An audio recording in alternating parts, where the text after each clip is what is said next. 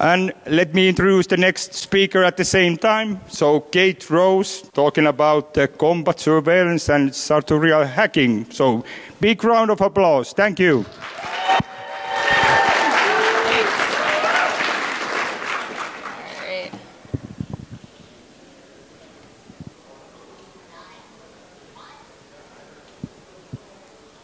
Cool. I think we're getting started a little bit early here. Thank you so much for everybody for coming. I am Kate, and I welcome you to Adversarial Fashion, Sartorial Hacking to Combat Surveillance.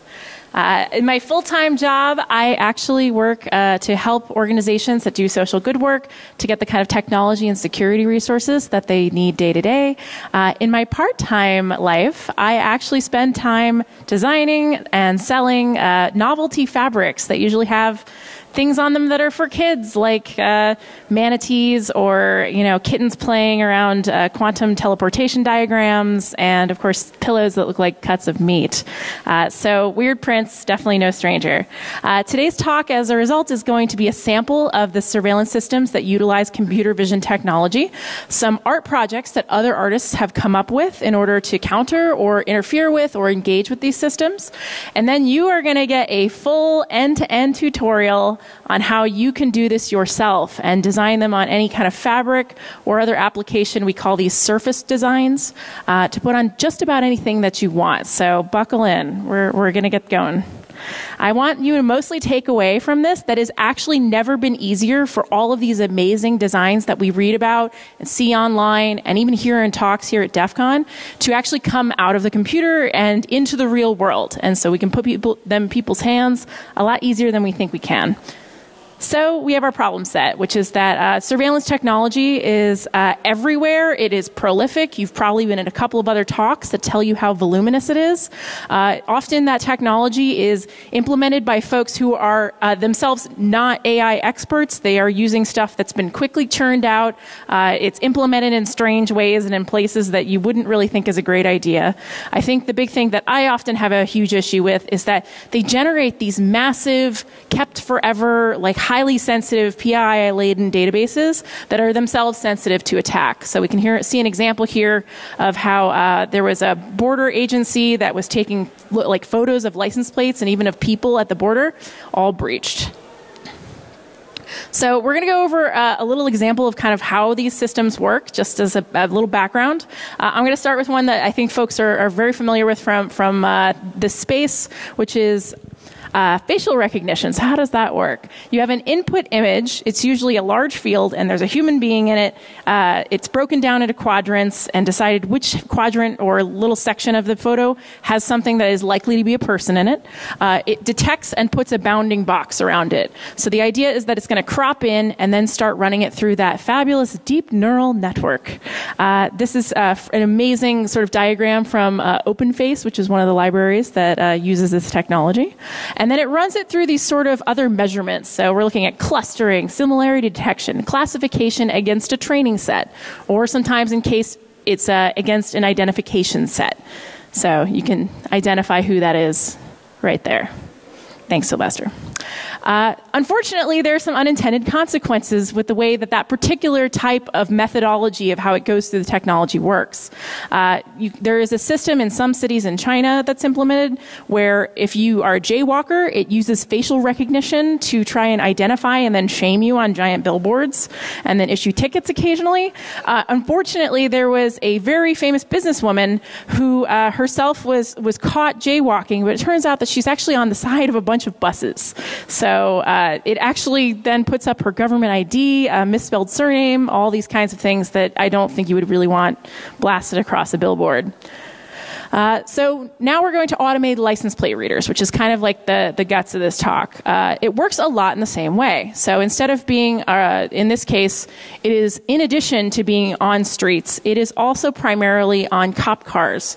So those have a couple of major components. The plate capture cameras, which are sitting on the top, and then you have a processor, because this is a lot of information that's coming in all the time. We'll get into how much. And then there is a front end. So there's like an application that the police officers in the car can actually work with, as well as store any of the data and then parse it later. So this is actually a sample. You can find all these, by the way, at the EFF website, but this is actually a slide from the Anaheim Police Department training on how to use the resulting data and then go back through it. So you can see this blue line is actually a path that a cop car took.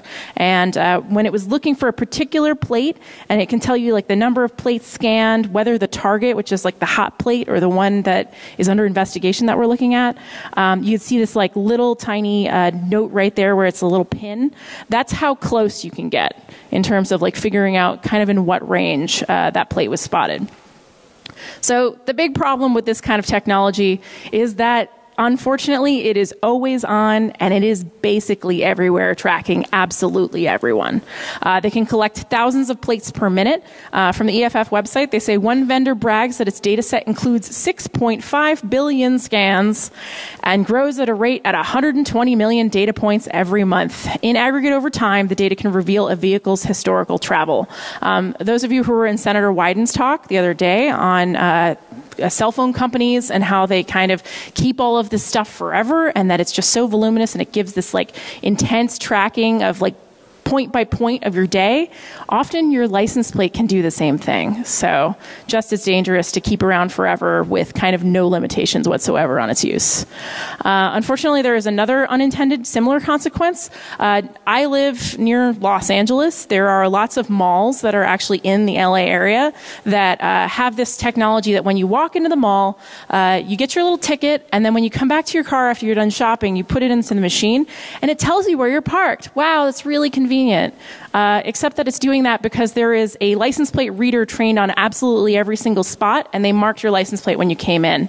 You have no way of knowing this, but that data was then also packaged and sold to one of the vendors for ICE. So you don't have any way to know that where you're driving in places, and you're just like using a convenience technology that involves your license plate. Who is actually running packaging and then reselling that and using it to often terrorize your neighbors? So there are two major methods for confounding the technology. I think there's probably more, but I like bucketing them into these two. You can either block the collection of information, or you can overload it with additional information. So when we are trying to prevent those scanners from actually reading in the correct kind of diagram of your face or your body or something different. And in another one, we're trying to replicate that detection over and over and over again. We'll actually go through these two examples. So we're actually going to focus a little bit more afterwards on obscuring with additional data. This is a Calvin and Hobbes strip. I'm going to just read it because it kind of gets to the point. Calvin says, "I'm filling out a reader survey for Chewing Magazine. See, they asked how much money I spent on gum each week, so I wrote $500. For my age, I put 43. And when they asked me what my favorite flavor is, I wrote garlic and curry." And Hobbes says, "This magazine should have some amusing ads soon." And he says, "I love messing with data." So artists have traditionally, over the last couple of decades, and more recently used both methods to especially mess with digital surveillance technology. So drones, when they are seeking out targets, they often look for a heat register of a person. So there's a fashion designer who has actually built anti-drone camouflage apparel that is meant to block that heat signature using a reflective fabric. This one is a really cool example. A technologist and artist, Adam Harvey, worked with a bunch of makeup artists and came up with this thing called CV Dazzle, or computer vision dazzle. It's named after when people would, or I think back in World War II, I believe, they would put on the boats this sort of like wild black and white pattern that at a distance would kind of be hard to visually interpret. So taking inspiration from that, there's things that you can do to a face that actually, when you draw that little bounding box around it, it makes it really hard to run it through that neural network and effectively compare and match to different faces. So this is one of the face charts that they came up with. And then I also really love sitting on the idea, too, of the fact that the point of this project was also to develop resources for other people to use. So they have these sort of styling tips that you can find on the website. And then they also used face charts, which are diagrams that makeup artists actually use to share styles, convey concepts, and teach one another. So that him and a bunch of these makeup artist friends, they developed an entire library of resources for you to use.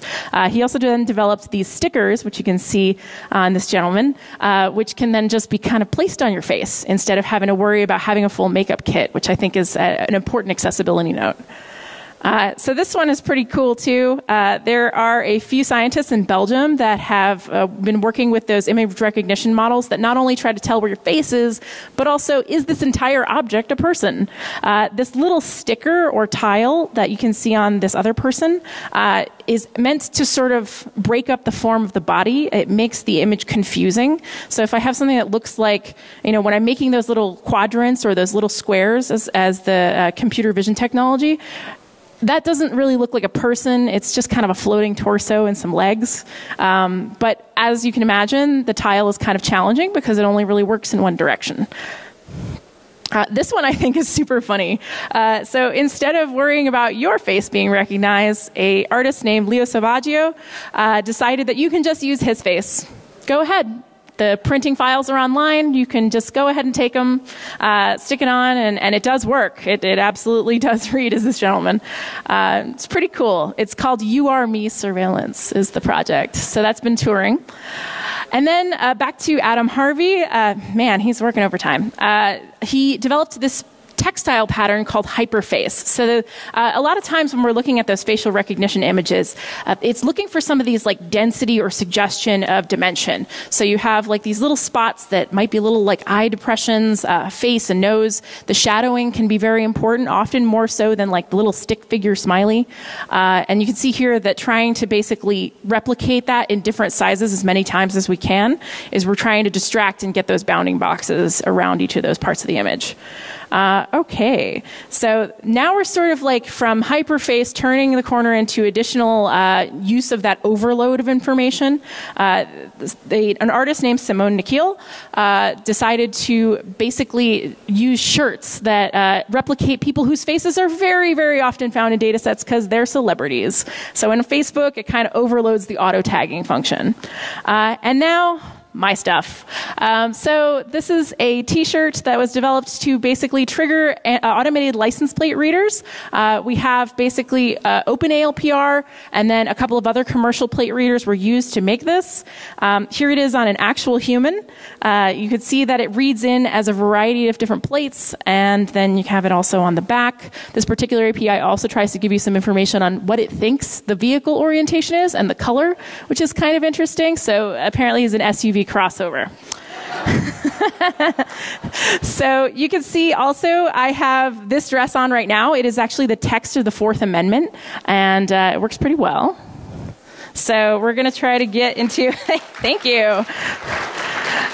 I hope this is visible, but this is a live video feed on one of the commercial applications called EasyALPR. You can see those bounding boxes lighting up.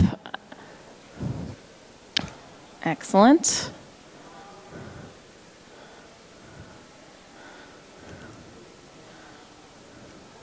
All right. So yeah, you can see also the captured number here is kind of interesting. The number of plates that it seems. There is the dress I have on right now, lighting up like a Christmas tree. It really loves it. So some things just really seem to kind of scratch the itch for certain APIs, and we'll talk a little bit about why. Oh, and just a quick time check. I think we got the half sign, but I believe this is a 50-minute talk. Okay, just checking. Thank you. All right, cool. I was about to say, I'm very frightened. I have a lot of slides left.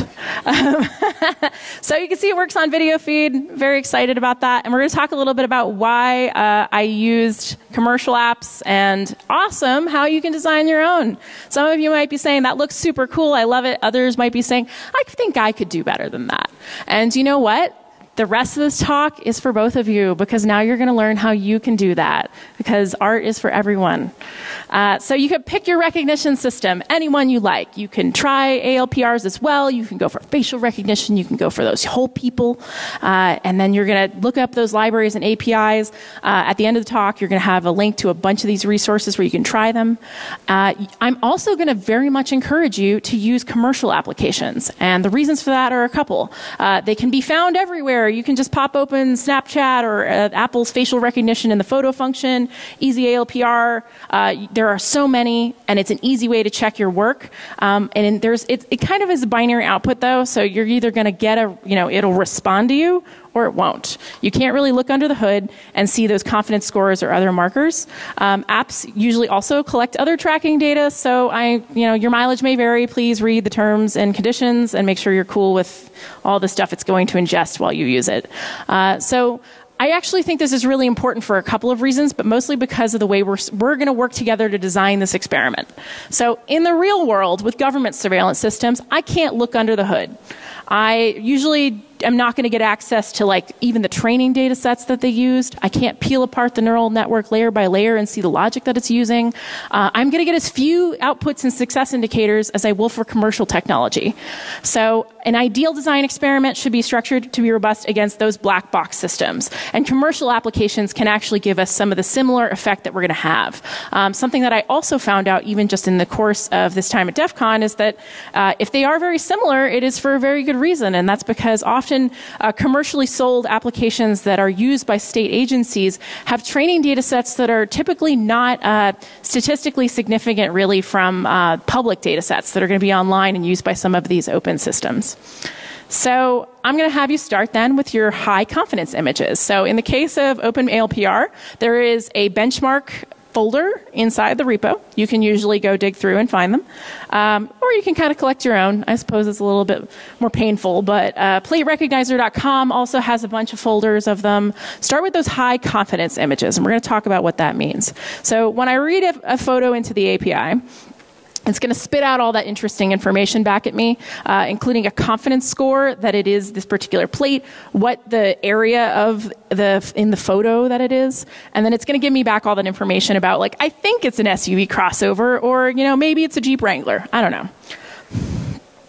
So now you're going to test your tolerances. You have this awesome folder of very high confidence images. You're going to make gentle modifications to the source images to test the tolerance of those systems. I'm basically holding up a bunch of cards to the API, and I'm asking it, what do you see? So shift the orientation, change the sizing, add and subtract parts of the image. You can cut them in halves, rotate them, slice and dice them, change the colors and the contrast. Try also moving them kind of sideways so that we viewed at an angle. Some of these systems actually try to clip and then rearrange them if they're at an angle. Some don't. You're going to want to find out.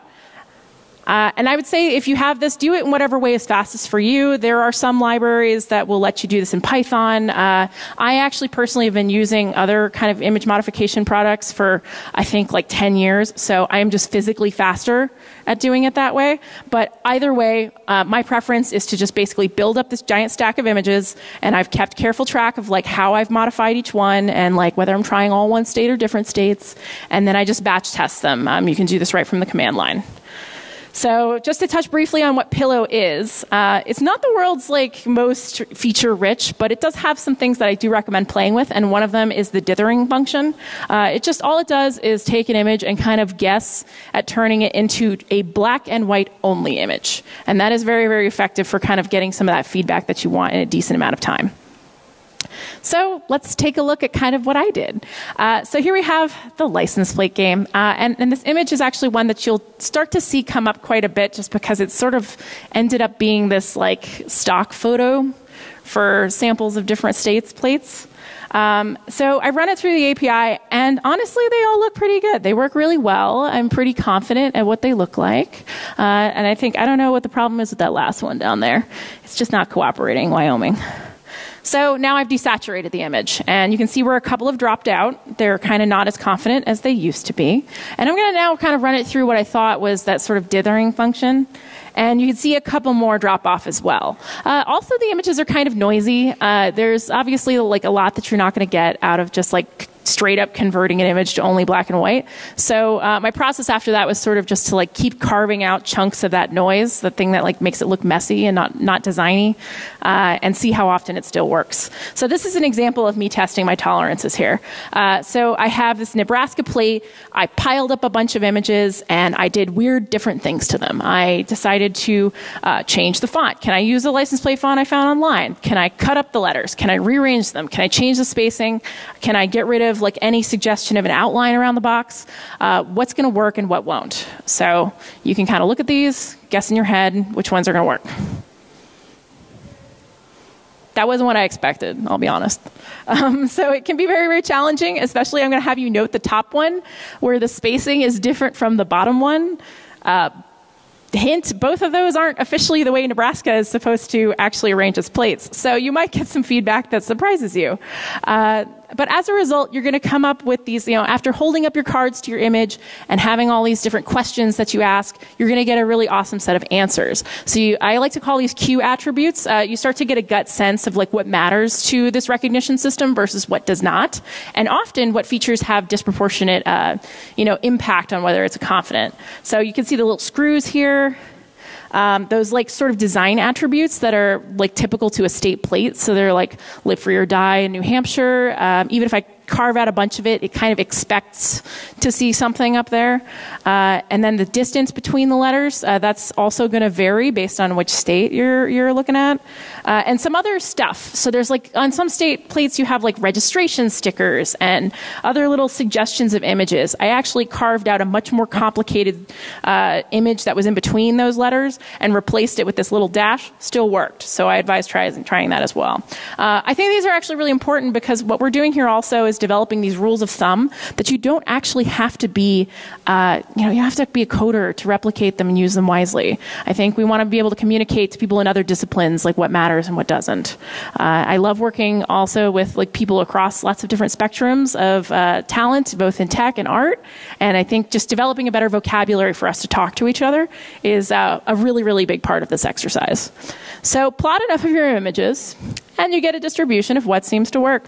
So here was mine. This is just what I found helpful. You might get, I think there's probably going to be a couple more axes if you're using like a facial recognition system, but you have either that your font and your design elements are hyper accurate.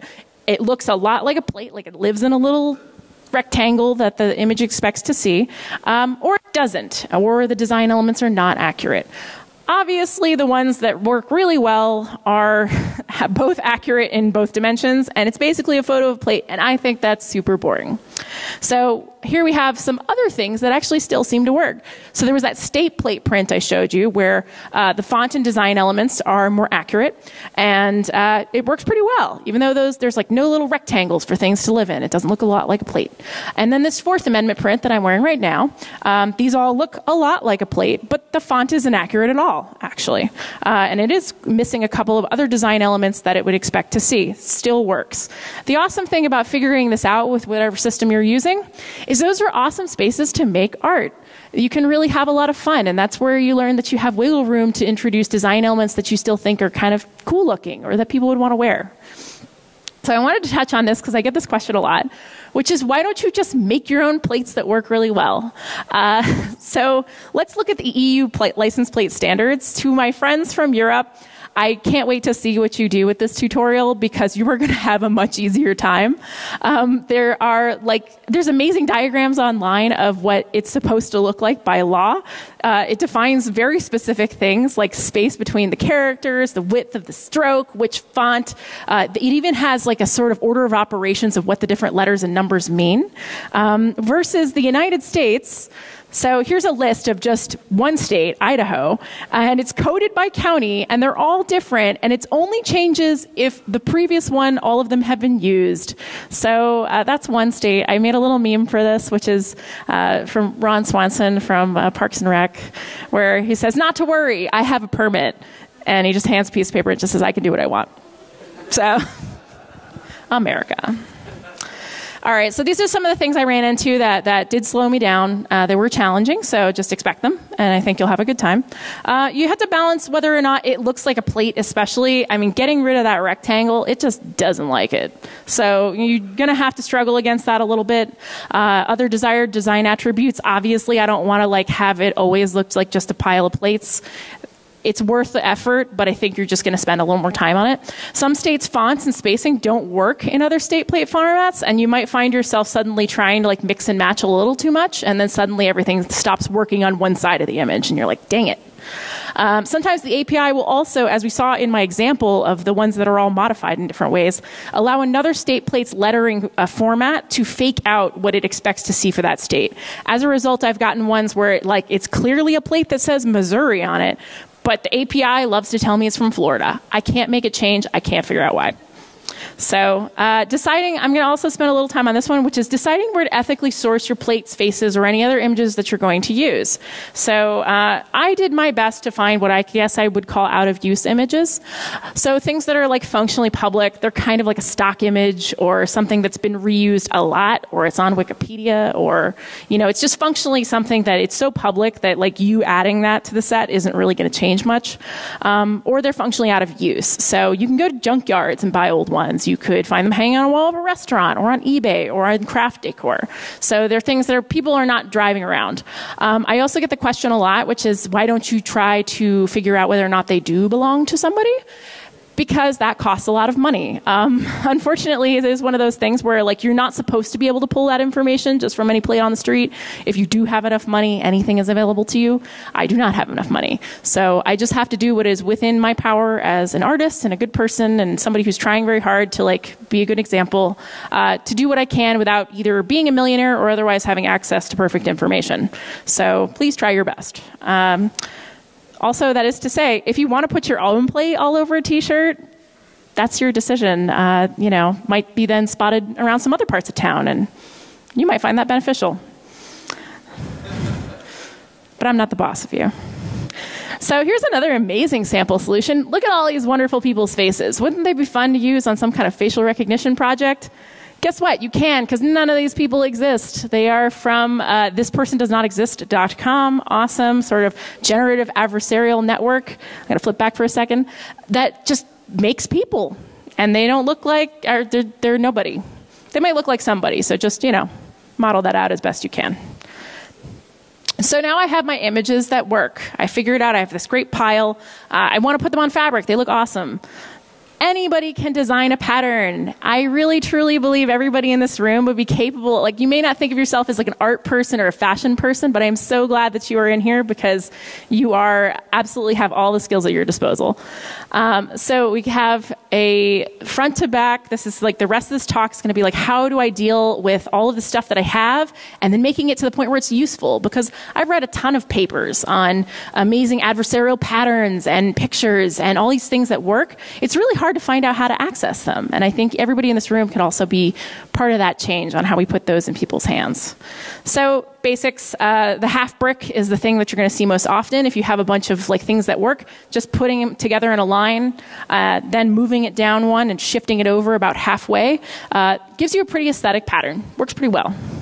The diamond repeat is actually the basis of most seamless pattern making. You might actually want to like make note of this, not just for fabric, but I think any surface design. If you're thinking about in your head, oh, I'd love to put this on a car wrap or a mural or something interesting, you're going to have to know this.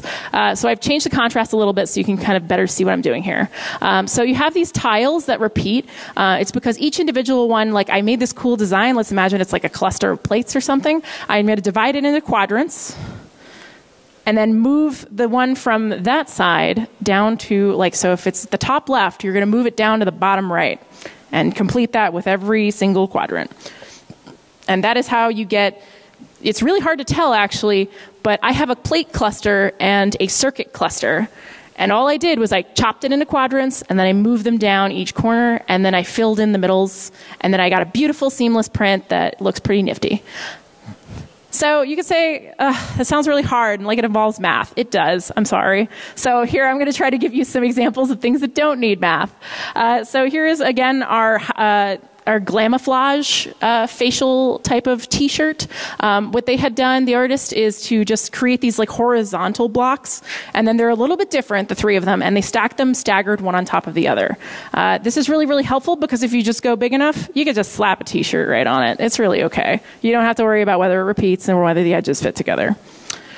So the contrast in the images that you're using for your facial recognition patterns are very, very important. And then if you're like, oh, but I really like these colors and I want to make them work for my design. I think one of the things that's going to be really important to you then is to learn just a tiny little bit about color theory. I promise that this won't take very long. But tint, shades, and tones. So things that are mixed with white, mixed with black, and mixed with gray. Those are going to affect your contrast of your final image. So pay attention. Things that look good together tend to be all the same tint, tone, shade, levels. You're also going to find that when you're running this through image like editing software, you're going to want to like convert that to black and white once in a while and make sure you check. The actual technology is sometimes sensitive to that. So that's why the top looks great and the bottom, not so great. You can actually then, if you're like, this sounds super hard, you can extract different colors. Like you have this DEF CON art from last year. Those are part of color families, so things that are all next to each other on the color wheel. We have the really cool EFF t-shirt from last year, which uses triads, which are two things next to each other and one opposite. Also tends to look very cool. And borrowing is okay. I think like getting over the hump of like, I'm not good enough at this to make something that people would want to wear, just grab an image that looks aesthetic or a piece of clothing in your closet you already like, and you can run it through some of these. I have the link list at the end of, like Adobe Color or Cooler or degrave.com you can use to then extract samples. Monochromatic is also super cool. We're all hackers and we all like wearing black. Easy enough. So let's put it all together. My example here. We have our fake faces. I'm going to do some complexity reduction. Pretty simple, not going to spend a ton of time on it. And then do our derived color combination from some other prior art. So I now have this facial recognition triggering jacket. All I did was just replace some of the colors and kind of strip out a little bit of the noise. And yes, it works. It doesn't have to be so hard. So here we have the Apple's facial recognition on the image, on the jacket. It does actually do what it's supposed to. You could continue reducing noise and improving simplicity until it stops working. And then you're going to get that information back on how you can make a pretty snappy pattern.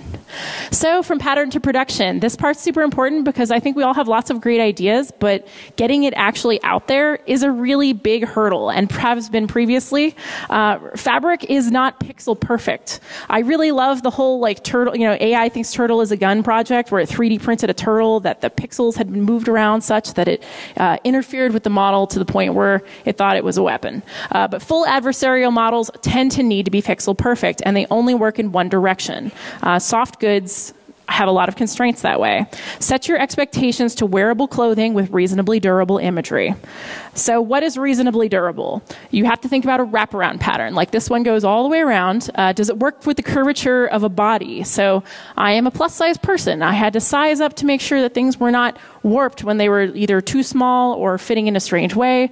As a result, can you pick fabric or materials that are going to help you out in that endeavor?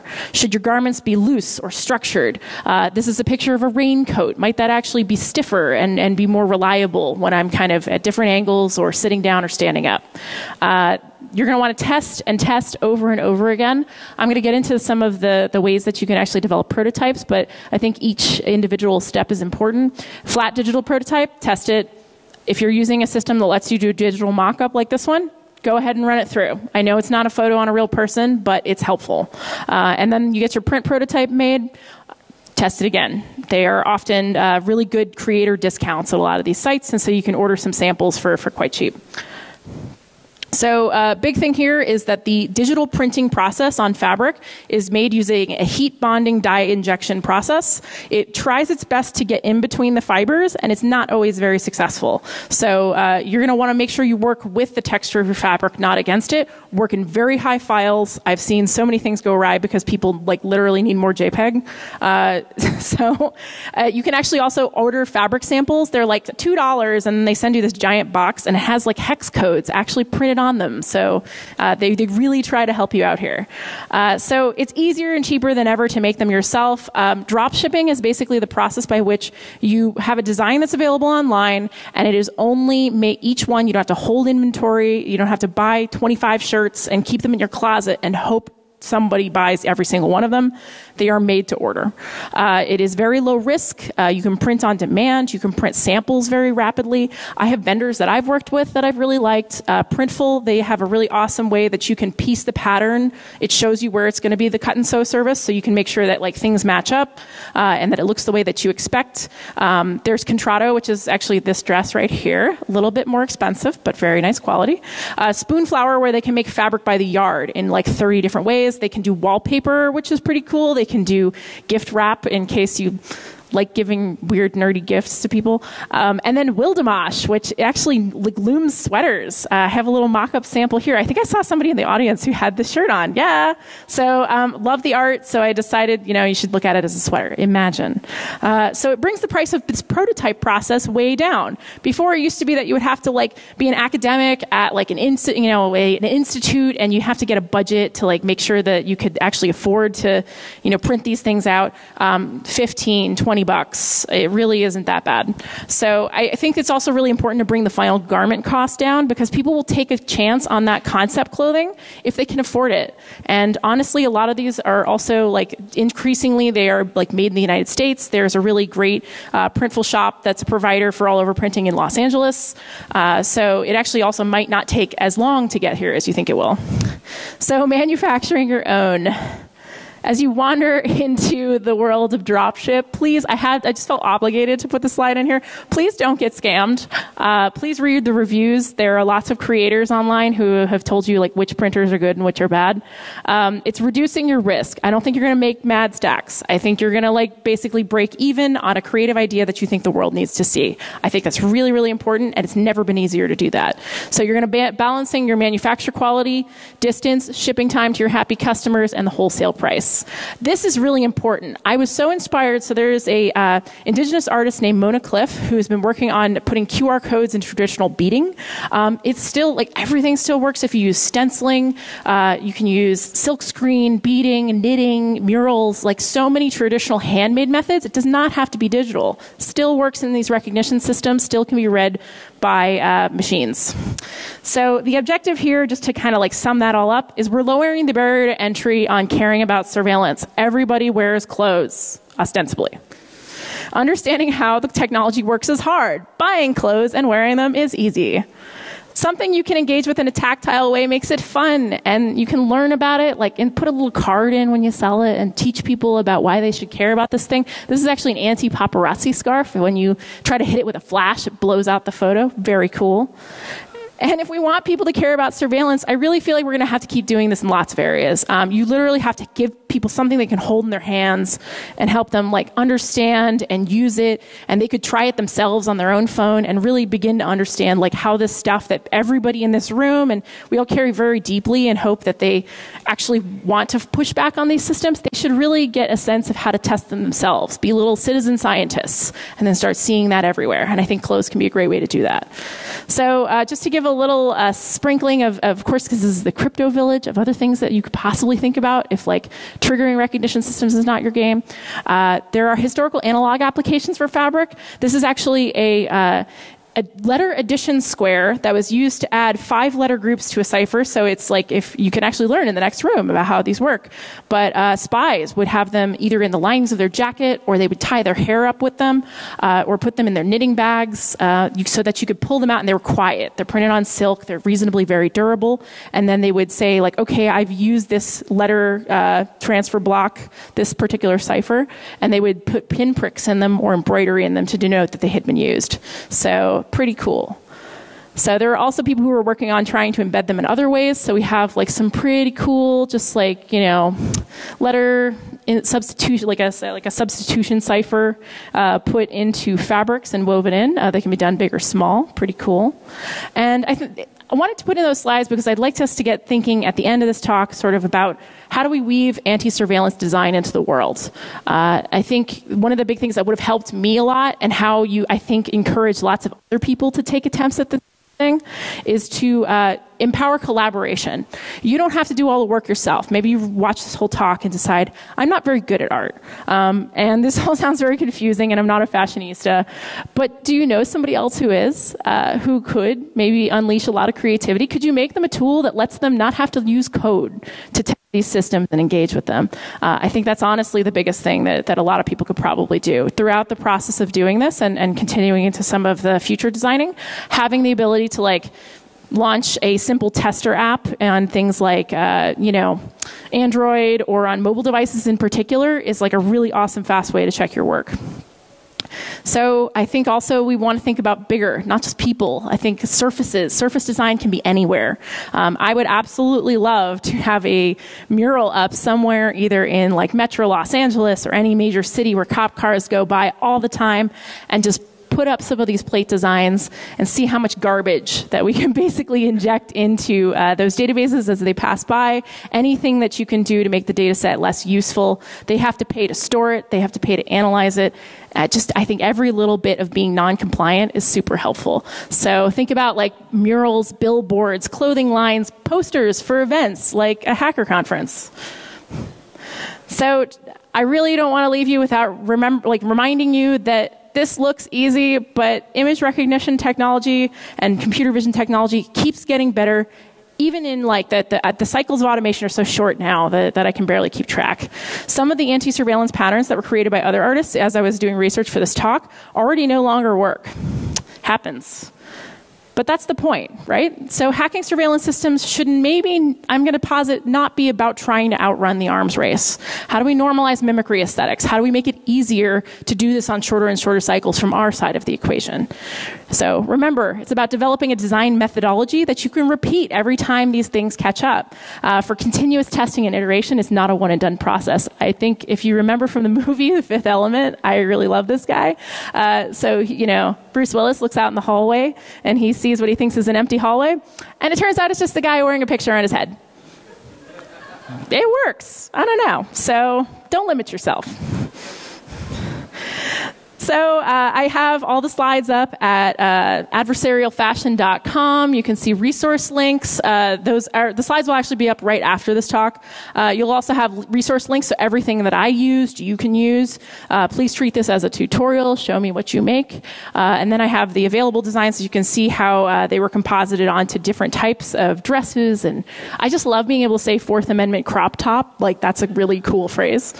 And then I really, really can't finish this talk without thanking EFF senior investigative researcher Dave Moss. Honestly, the concept couldn't have happened without him. He just mentioned in passing that like the specificity on these systems are low. They read billboards and fences and all kinds of junk. So that unlocked a lot of creativity. So maybe information you share could do the same for somebody else. So I definitely invite you to go to EFF.org, check out their section on ALPRs. There's some pending legislation in particular that might be coming to your state, or if you are in California, has already been introduced previously, to take action on license plate privacy.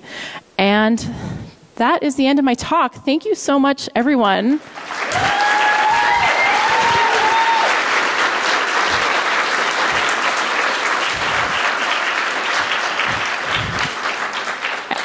I really appreciate it. So we do have some time for some questions. If you have a question, please come line up by me. Oh, my Twitter is Kate Rose B like the insect.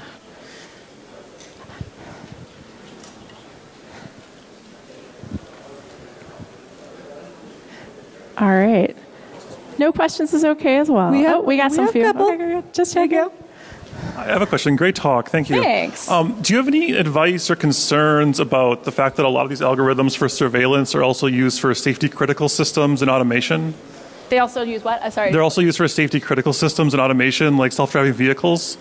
Oh, that's really, really interesting. I think one of the things that, so just to repeat a little bit of the question, that some of these are like safety-driven systems as well. So I don't necessarily always want to be fooling things that are that we depend on to keep us healthy and safe. I think honestly you should then think about this as a way to report back to those companies that you found a mistake. I think there's actually been some really cool research in particular of showing how like salt lines on the road.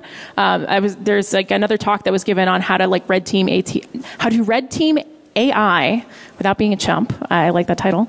And they had talked about the fact that if you salt the road in particular ways, that messes up lane detection for certain kinds of cars. I think if you identify something like that and you think that there are safety-dependent systems that are messed with by these, you should absolutely write to the company, tell them what you found, treat it like any other kind of exploit. I actually think one of the things that it kind of stinks about using license plates for so many different things is that, like, yeah, it's pretty much something that anybody could do with any plate they want, and I don't think as a result they should be used for highly sensitive things like incriminating you for evidence or even ticketing you in a lot of cases. So that would be my response, but otherwise, great question. Thank you. Yeah, awesome talk. Really liked it. Thanks. Did you find anything about testing a particular design across multiple models and finding that something worked really, really well in one model but really failed with another model that you had, and what did you learn from that? Yeah, great question. So across the different open versus commercial systems that I was working on, so there's easy ALPR, plate recognizer, and then open ALPR. I found that the biggest variance was specificity. So some of them that I think are meant to be used as a person who is maybe a layperson using their mobile device. They are more sensitive. They will basically take in a lot of information of anything. They overvalue that rectangular function a little bit more than anything else versus something that's kind of reading things in as a flat image as the primary function of the API versus a video feed tended to affect it. So I think I have what I think are key takeaways, but I think with a larger training set, somebody else might come up with a different conclusion. But yes, they definitely vary. I think often folks, and they frequently rewrite and make their own sort of recognition algorithm that overvalues one thing over another, maybe based on customer feedback. I would love to get my hands on one that's used by state agencies. Apparently you can get them on eBay, so if anybody wants to pitch in with me, we can answer that part of the question too. So it seems like if your dress became really popular, the software providers could just start filtering out all the text of the Fourth Amendment, and then they'd never get false positives anymore. Yeah. So is the tooling in place that you could make it so that every dress has different text on it? So it's very cool that you bring this up, but it's possible, yes. It's one of the things that actually becomes really cool and interesting about the proposition is that because I have lowered the risk point, which would normally be, if I'm normally a clothing designer and I have to loom things or print them myself, remaking those, without digital printing, remaking screens for a silk screen or remaking loom, your loom orders with a wholesaler, that would be really hard. Now, actually, it's very easy. So if I find that it's screened out or they just don't like my clothing anymore, I can go on there, dig in my pile of plates that I have that still really work, or go find new ones. And honestly, don't overestimate the amount of time that this takes. Once you have a method, I think I can update a new design in 20 minutes. So I can outrun them for a while. I think with your collective help as well, if we're all coming at them from different angles, it makes it a little harder. So thank you. Great question. One of the things I was thinking about immediately when you were talking about all the modifications is possibly automating that, so you could just throw something at a machine, at a model, and then it would do a bunch of different color modifications, so you could quickly find something that was aesthetically pleasing that might look cool. Do you think that's reasonable or possible, or how much of it was you as a human had to figure out this would be a reasonable transformation? I think it's super automatable, honestly. So some of even the technology that you were looking at that extracts palettes from different things kind of operates on functions that I imagine would be also similarly helpful. So having dials that kind of move it up and down. I am not the world's most prolific web developer, or else a tool would be amazing. But if people wanted to collaborate on that, I'd be super open to it. All the methods of things I was doing are, if I use them in Adobe, it's just because my hands are faster than literally figuring out how to code that image modification tool. But it's very possible. I would imagine that slider bars, samples of palettes, any of these things could easily be built together.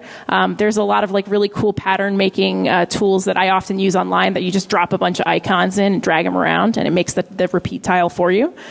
So it is, some of it to some extent actually is already out there, but I think it would be pretty easy over time to work on that. I know that I'm increasingly also really interested in generative adversarial networks as one tool to address that, and I think that's kind of the area I'd like to explore next. All right. Something like that screens you as an activist. So instead of being processed by a robot, end up being in the manual processing, and your face will be very carefully recognized. Wouldn't that happen? I'm sorry, I didn't quite catch the question. So that's a threat, right? So is there, how probable would it be that you are, since you are broadcasting, resistance, then you would be screened manually. I'm not sure I caught the question. I'm really, really sorry. The microphone was going in and out. I apologize for making you repeat yourself. Yeah, so what I'm saying, wearing this manifests that you are, well, resistance. Therefore, the automated system can flag you for manual processing. So, yeah, that's true. I think, like, honestly, that is just like one of the risk points that you have to incur when you're kind of working on this sort of stuff is that, you can have items that end up flagged where they need to be reviewed by a person. I think the volume kind of works in our favor in this case. I think, the fact that plates are ingested so rapidly and these databases are gigantic and messy and implemented by people who are, generally speaking, they're not that thoughtful. I really don't mean to not flatter anybody, but at the end of the day, it's a tool to get a different job done. And I think the actual investment in making sure that it's accurate is quite low. So awesome. Well, thank you so much, everybody. This is a really wonderful, thoughtful set of questions, and I really liked sharing with you.